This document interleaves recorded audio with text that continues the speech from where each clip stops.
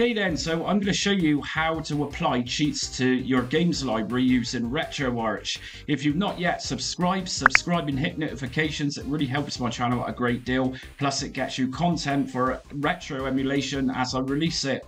So I also uploaded a full setup guide for the latest release of Retroarch the other day, so check that one out if you haven't. So what we're going to do first then is obviously you need Retroarch installed, and I'm using the latest version of this, which actually released the other day, like I was just saying.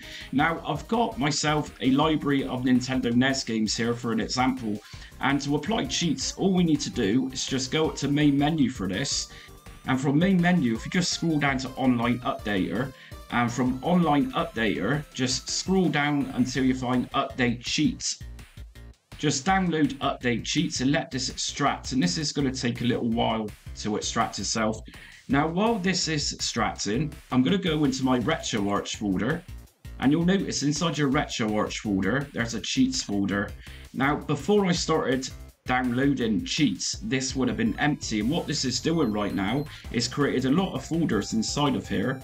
And for example, if I go down to Nintendo Entertainment System, which is what I'm going to be using to show you how to use cheats today, you're going to find lots of .cht files inside of here, and this pretty much covers every Nintendo NES game out there. So obviously cheats aren't going to work for all systems that Retroarch covers. So now we know where that's installed to and what we've actually extracted. What we're going to do is just run a game. So I'm going to go to my NES playlist and I'm going to select a game. So I'm going to select Teenage Mutant Ninja Turtles. A lot of people don't like that game, but it's been with me since I was a little kid. So there. So I'm going to open up this game and I'm going to run it as you would do with Retroarch.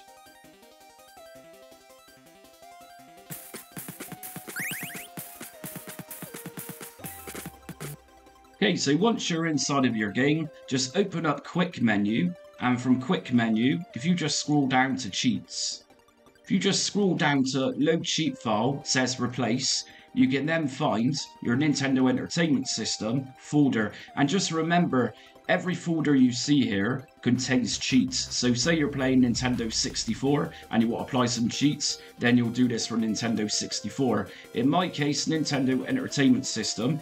And here's the .chts that we just extracted. And obviously, I'm now going to need to look for that Teenage Mutant Ninja Turtles game. So here's my Teenage Mutant Ninja Turtles cheat. So this is the US version. If I just apply that, you then also need to go to apply after toggle. Just make sure that's turned on. And next I'm going to just go down to apply changes. And just below it, we're going to start seeing the cheats there for this particular game. So we got reduce recovery time. If I use my D-pad, I can turn that on and off. I've got a walk drive through walls, which can be pretty handy for a game like Teenage Mutant Ninja Turtles. 99 weapons at a time.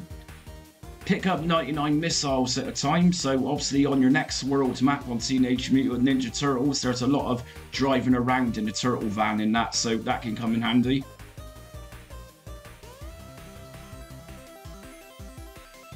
And we also randomly got a cheat here, turtle floats to ceiling when not moving, so I'm going to put this one on.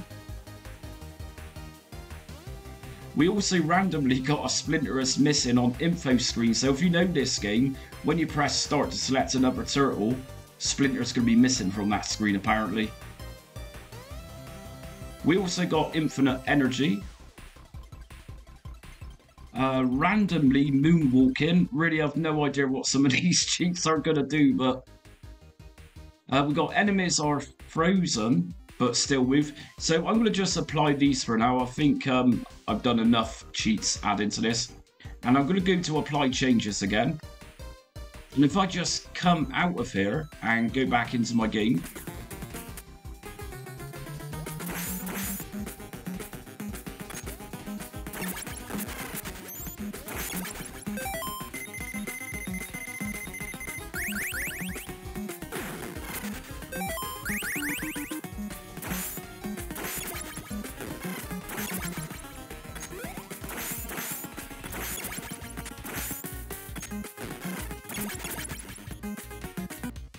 So I applied the moonwalk, and those little crab things, I'm presuming those are little robots from Baxter Stockman's lab from Teenage Mutant Ninja Turtles cartoon episode. You can see they're doing the moonwalk, and we also got the turtle, which is floating. And I'm taking no damage because I applied that.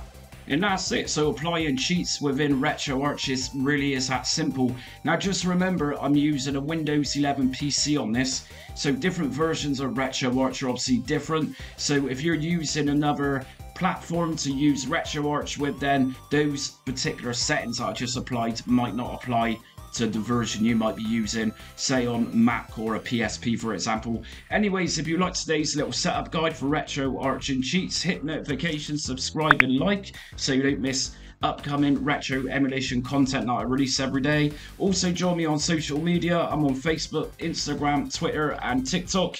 But until next time, stay retro.